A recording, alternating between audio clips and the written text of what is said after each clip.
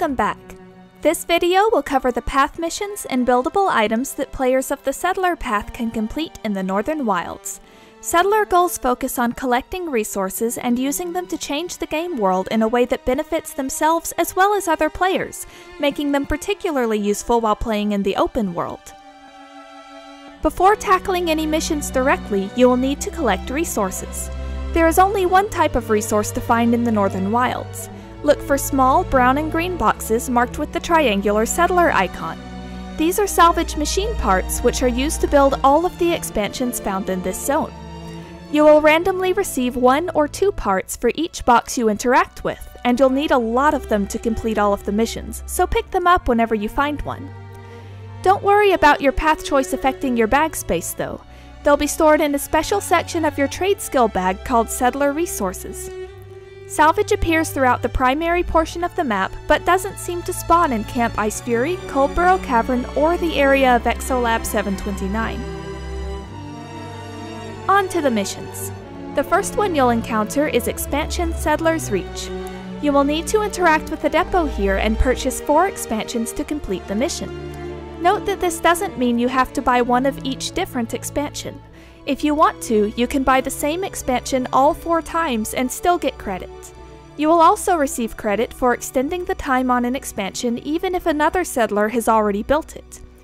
Here you can choose from among 3 buff stations or the digitally linked banking box, which will allow players to access their bank inventory from this location. Of the other 3, the Assault Power Infuser will increase your assault power, the Shield Charging Booster will increase your shield regen, and the Medical Station Health Booster will increase your maximum HP. Each buff lasts for 20 minutes, but not all of them stack. Interact with the stations you want to receive the associated boost. You can build and add time to stations like this as often as you want to as long as you have the necessary resources, even after completing the mission. The second mission is Expansion Coldburrow, located just outside of Coldburrow Cavern.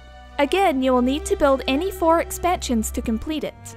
The stations to choose from this time are the Critical Hit Enhancer, Shield Booster, and Travel Speed Booster, all of which can be stacked with one another.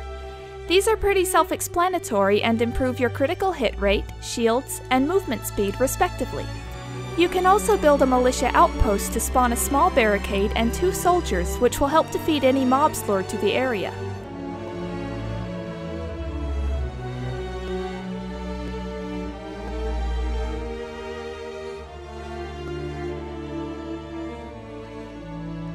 You'll find the last expansion mission in Camp Icefury. There's only one choice at the depot this time, so gather 8 salvage machine parts and select the Exile Mortar Strike Team to complete Expansion Icefury. Doing so will spawn 2 friendly NPCs and an interactable item players can collect. You will receive one automatically. This gives you a temporary skill called Target Mortar Strike, which you can use to call down a mortar anywhere within the Camp Icefury area. That's it! Now you know how to build a better Northern Wilds. See you next time!